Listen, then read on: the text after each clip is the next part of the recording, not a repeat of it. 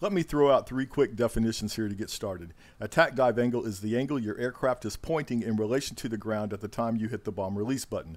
Bomb release speed is pretty self-explanatory. That's your aircraft speed at the time you hit the bomb release button. And finally, bomb release point. That's your aiming point when you click the bomb release button, which is done by aligning your gun sight or any other part of your aircraft to a specific point on the ground, normally the thing you are trying to hit. Whether you're level bombing, dive bombing, or low angle bombing, there is a workable bomb release point for just about any dive angle and dive speed combination. And you can mess around offline and come up with all kinds of crazy combinations of altitude, speed, and aiming points that will actually work if they're all in sync. These factors are the three sides of a triangle that make an accurate bomb drop possible. It is roughly an equilateral triangle of factors in the sense that when one factor changes, the others must also change to maintain accuracy.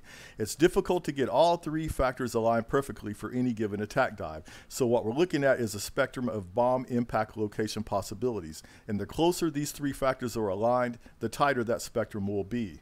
The margin of error between these three factors you can get away with and still destroy the target depends on the target's resilience to bomb damage, which for a tank is considerable, and the destructive force of the bomb. The bigger the bomb, the more mistakes you can get away with. So how would one go about aligning these three factors to come up with a consistently working technique? Well, I'm about to tell you, and it's not rocket science.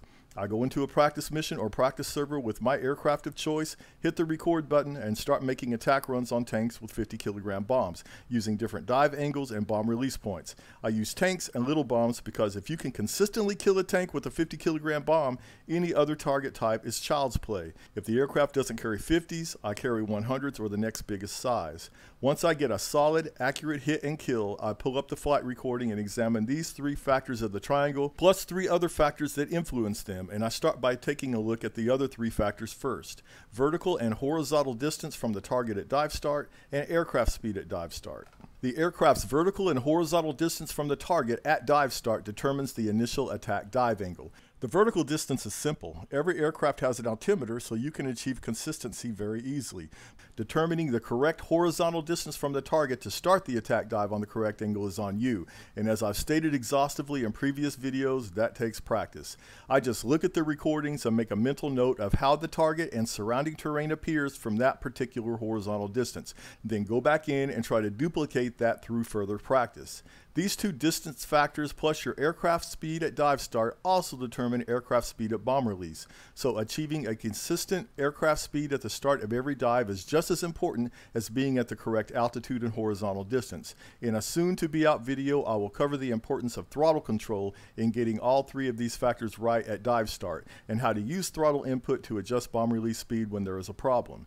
Once you've started the dive, incoming visual input during the dive compared with all the experience gained through practice contained in the memory bank of your brain will tell you if you are within the correct dive angle range. And you can make limited vertical adjustments up or down to correct or fine-tune the angle while you're lining up on the target.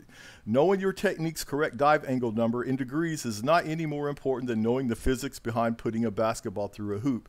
You simply achieve consistency through repetition. It's pretty hard to get the exact same dive angle every time, but what I found is that if you can stay within a range of 5 to 7 degrees at bomb release, your accuracy will be consistent. I know the right dive angle degree ranges for various aircraft only because I take external screenshots and measure the angles, but the only reason for me doing that is to show you that information in a video. In the cockpit, just like shooting hoops, it's intuitive and simply a matter of getting on that familiar dive angle you have practiced many times. Now let's talk about aircraft speed at bomb release. Like these other two factors, it must be consistent. Come in too fast, the bomb will go long. Come in too slow, it will fall short. It is very difficult to consistently hit the exact same speed at the moment of bomb release, and what I found is, much like that 5 to 7 degree dive angle range at bomb release, staying within a speed range of 50 kilometers per hour will ensure consistent accuracy. And again, we will cover that in more detail in the near future.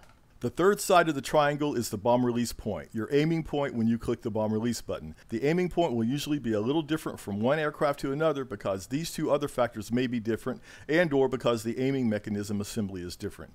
To get an accurate drop, the bomb release point must be something you've come up with that aligns within the dive angle and speed ranges you've also worked out for a particular aircraft.